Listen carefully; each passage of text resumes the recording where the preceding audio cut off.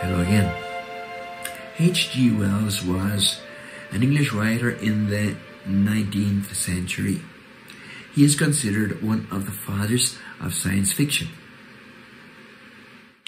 He wrote a beautiful book called The Time Machine.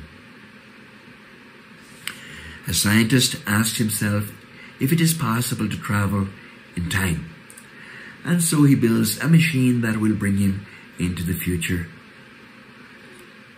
He travels thousands of years, and there he can see the way the world is going, what people will be like. After a great adventure with many surprises and dangers, he finally returns to his own time. The book deals with our fascination with the future. We want to know what is going to happen. Even as Christians, we have many questions.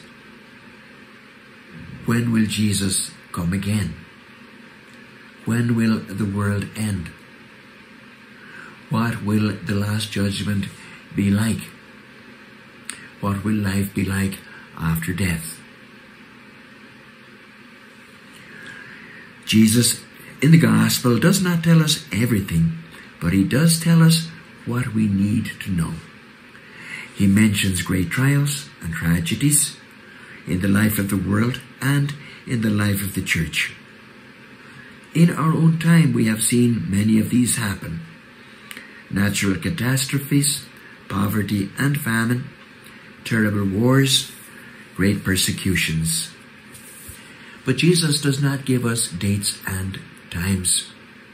He simply tells us to be ready and not to be afraid. He invites us to live our daily life, one day at a time, doing our best, and at the same time to have faith in him.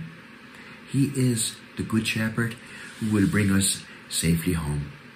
So, as we read today's Gospels, let our hearts be filled with joy and hope, and strengthened by the promises of Christ. Let us pray. Sacred Heart of Jesus, I place all my trust in you. God bless you. Have a great Sunday.